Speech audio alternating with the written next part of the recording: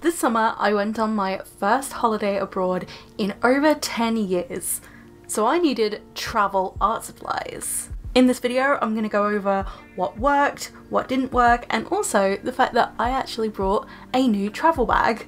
I'm also wanting to start convention tabling again at some point, so this would be a really great resource for me to actually have travel art supplies for. Let's start with the pencil case. This pencil case is the Lee-Hit Lab pen case that is meant to be a book type of pencil case. It has two compartments in the front, which I use for my business card. As you can see, it's looking a little bit worse for wear because this pencil case was very well loved while I was on holiday. I also have a little swatch card for the watercolors inside. I will show you that in a bit. This is something that I recently discovered from another artist here on YouTube in her YouTube shorts. Her name's Leslie, I think. I will leave a link to her channel down below in the description. I came across this little device called the View Catcher.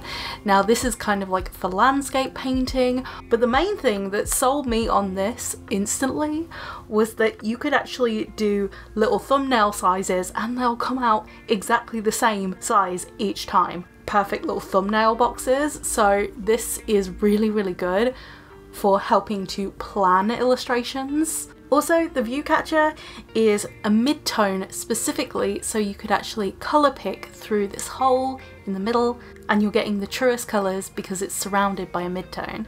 I'm not sure whether you can see it, it's very subtle, but you can see little sizes on the side and they are actually miniature scaled down thumbnail sizes for illustration. So there's 8x12, there's 9x12, there's 11x14, and on the back there is 12x16 and 8x10. So that's really handy.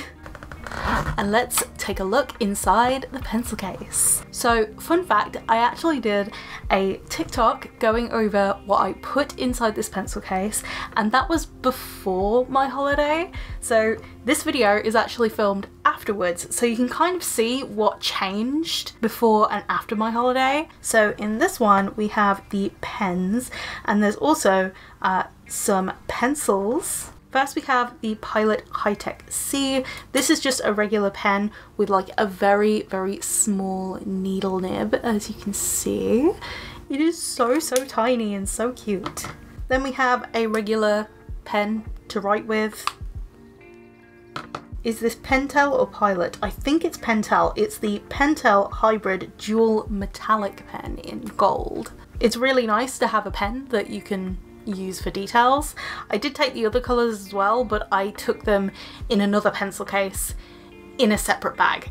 This is mainly my travel set, the stuff that I would grab right away. We have two mechanical erasers. We have the Tombow Mono Zero, and there's also the Derwent mechanical eraser. This one's great for small details, and this one is good just overall. For my mechanical pencil, my trusted P205 by Pentel. It's a 0.5 lead. This is something that I added later on, but I found it really nice, and I really want to get the other sizes of this pen.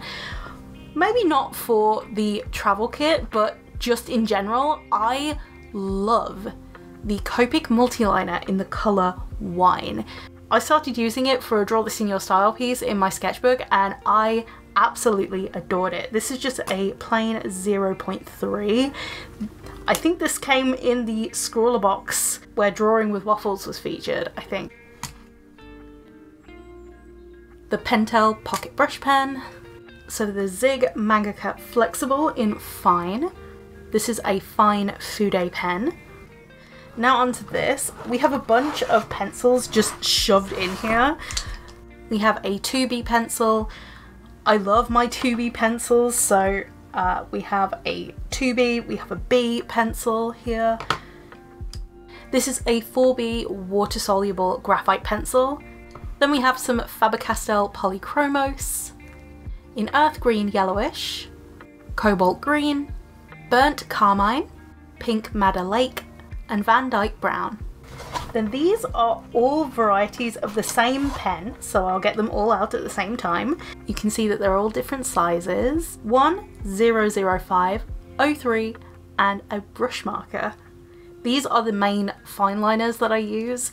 They are so nice. They are the Unipin fine liners in black. They do come in other colours as well, but black is the main one that I use the most. So flipping over the page of this book pencil case, up here we have a little metal tin. This is something that I changed from the TikTok style video. I actually brought these metal tins off Amazon. I think the smaller ones were in a pack of 3 and the bigger ones that you will see for the watercolour tin actually was a pack of 2.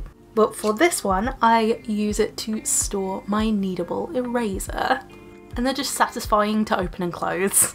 Something that I store on top of this box is a bunch of small little magnets. These actually really help hold my sketchbook or even just the pot for the eraser onto the pages of my sketchbook by sticking a magnet underneath and a magnet on top of the page. Another trick that I picked up from artist TikTok. Also in here we have a Kum Pencil Sharpener. I've had this for a really long time. The metal is extremely tarnished, but it is still very well loved. Then we have a binder clip. I'm not going to take it off so I can hold the pages of my sketchbook open. The other thing in this one, there's actually 2 things. So first off, we have a little sponge. This was once flat, but once activated with water, it just puffed up into this giant marshmallow of a thing. But it's still pretty small and I really like fitting it inside of my washi tape, and my washi tape I use with my watercolour. In this one we have some Q-tips. These are really great for removing excess water when watercolour painting. I think originally I packed about 8 of them and there's about half of them left in here. This next thing is incredibly messy. This is a athletic sweatband, but I use it as my watercolour rag.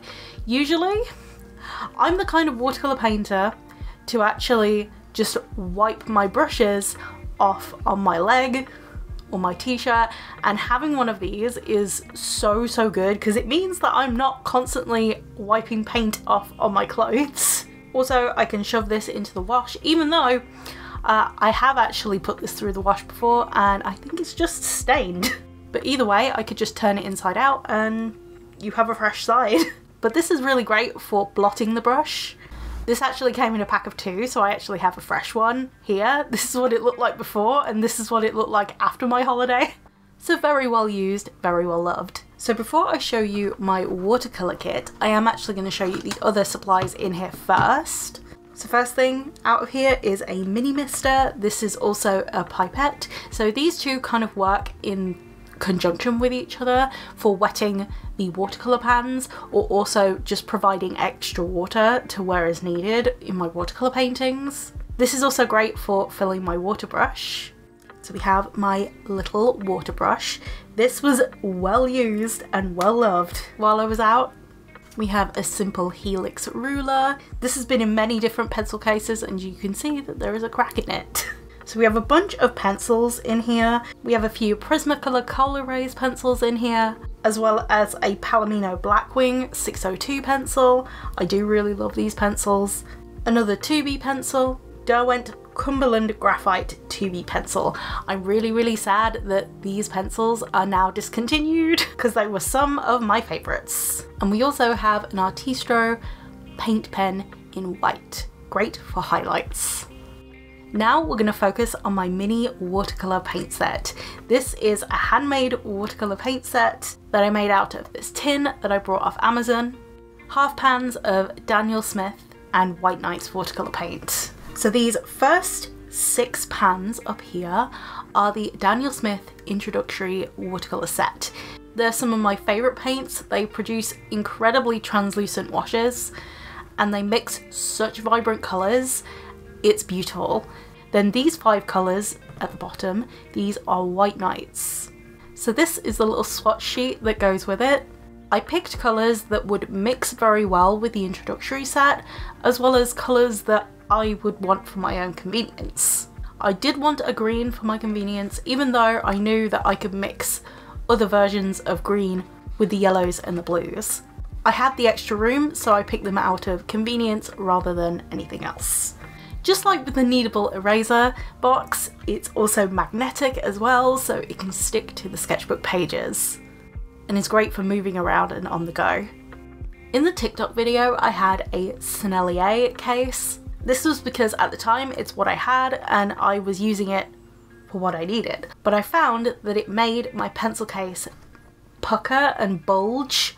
I'm no stranger to overfilling my pencil cases, but I wanted this pencil case to at least properly zip up easier, so I knew that I would have to downsize the amount of watercolour I had. At least with having a mix of Daniel Smith and White Nights watercolour, I'm not compensating on the quality of my paints. Other brushes that I use with my paints are in this little travel pocket.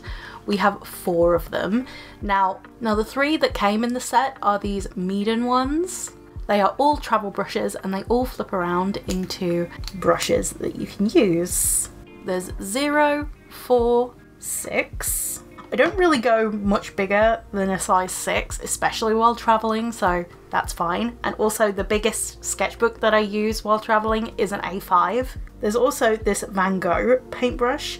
It is actually a size 6, even though it doesn't look like a size 6 because there's 6 and 6 right next to each other. Or is this meant to be a size 4? I can't remember exactly what size it is, but it has a finer point and it also fits into this little case.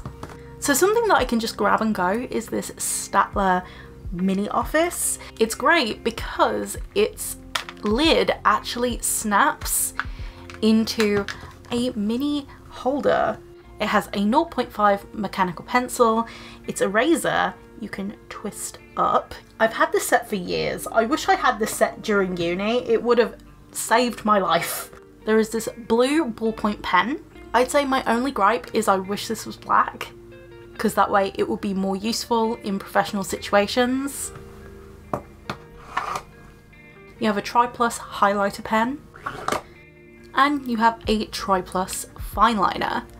When I do not have the time or the space in my bag to grab my pencil case, I will grab this. It is a lifesaver. Last but not least, we have this palette. This palette is incredible. I came across this on Amazon while looking, and there's hardly any videos on this. I have seen a few pop up recently, but at the time when I found this, nothing was there. So you have a Stay Wet palette, which I have put some Hemi gouache in, and this Stay Wet palette also has a water bucket. It is so good. Inside here you can just see my paint puck. I haven't cleaned this bucket very well. You can tell how much I've used it and how much I've loved it. But I have a paint puck in there so I can swirl my brushes around, and I love the fact that it can just clip onto the palette. It's pretty easy actually, and it has some brush holders on the side. I don't really use them all that much because I don't think my travel brushes can fit in them, but the intent is there and I really like it. So in the Stay Wet palette, there is this silicone cover. I tend to make a mess of my fingers when pulling it off, as you can see, but this worked really well and I really do love this palette. I used it a ton while I was on holiday and I really enjoyed painting with it. The problem I have with the Hemi gouache is the fact that I feel like the palette is just too heavy to carry around, and I wanted something that was like the Hemi gouache but to carry around. And the fact that this included its own water bucket as well, I was sold. It's all mine. It's right now. You can see that some of them have dried down at least a little bit, and that's because I was in such a hot climate and we've recently had a heat wave here in the UK. But apart from that, this palette did exceptionally well. I'd say the only issue I have is with the silicone mat, and that is only because I put it on in the wrong configuration and I got some of this blue in the white and I had to dig out quite a lot of my white just to fix that, and even now there's still a little bit of blue in there. But that was my own stupid mistake. So I've just got to remember to put it on in the right configuration, otherwise I'll mix some of the colours up. In the back part of my bag I actually had these 2 books. Let's zoom out. So these two books are my A5 Moleskine watercolour sketchbook and a dotted journal. I'm not going to open it because it has a lot of private stuff in there, being my journal. But this sketchbook, I'm not going to do a sketchbook tour of it just yet. I have a little sticky note of ideas to do in this sketchbook, but in here, in this pocket, this is where I stored some stickers to put on my sketchbook that I wanted to put on there, as well as the little swatch sheet. So I brought an extra piece of watercolour paper to actually just shove in my sketchbook, so that way I could actually mix the colours and swatch them out before using them. Although in some cases I still did do some swatches in there, because this is me we're talking about. I love to swatch in my sketchbook. And that was a little sneak peek of my sketchbook before I've even finished it. And for those who have stuck around in this video for this long, I actually went to a Decky in Tenerife, and I picked this up for about 10 euros, which is about 10 pounds, and I was so happy with it. It's like, this front section is so deep and it fits all of my pencil case and my art supplies. This back section is really great for my journal and my sketchbook, and the other pockets are great for all the stuff that you would usually put in a handbag. This was definitely the best purchase that I made while I was on holiday. And there we have it, my travel art supplies. Hope you enjoyed the video. Bye guys!